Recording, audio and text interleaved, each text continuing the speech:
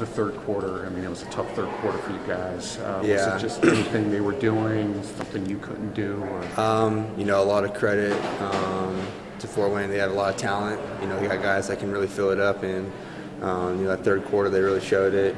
You know, just a lot of isolation plays, getting out in transition.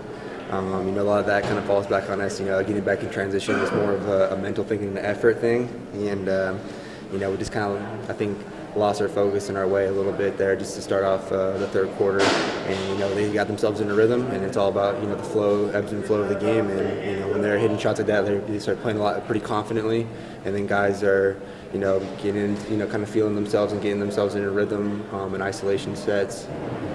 And what about the push you guys made to start the fourth? I mean, Yeah. you were able to make No, it again. I mean, that's the thing about this team. I mean, there's a lot of fight in us. You know, there's been a number of times, you know, when I've been playing with these guys where, you know, we get down, but, you know, we're not out, and we don't ever give up.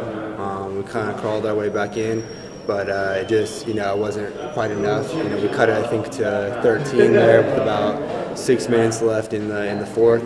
And I was feeling pretty confident that we could, you know, if we could get a couple of stops and, you know, just keep playing well and in a rhythm offensively, that we could, you know, kind of cut into it and get it down to single digits. But, you know, unfortunately, it's kind of the same thing where they started making baskets in isolation sets, and that's just, you know, credit to them, just talented players.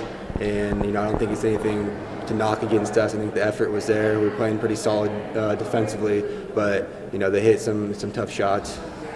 Now that this part of your rookie year is over, what was this experience like for you? I mean, it was a great experience. I'm really sad that it's over.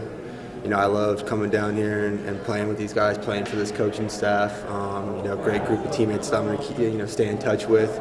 You know, I really will, you know, miss coming down here and just practicing or playing in games. But, you know, hopefully I can be a part of something special up in Cleveland now.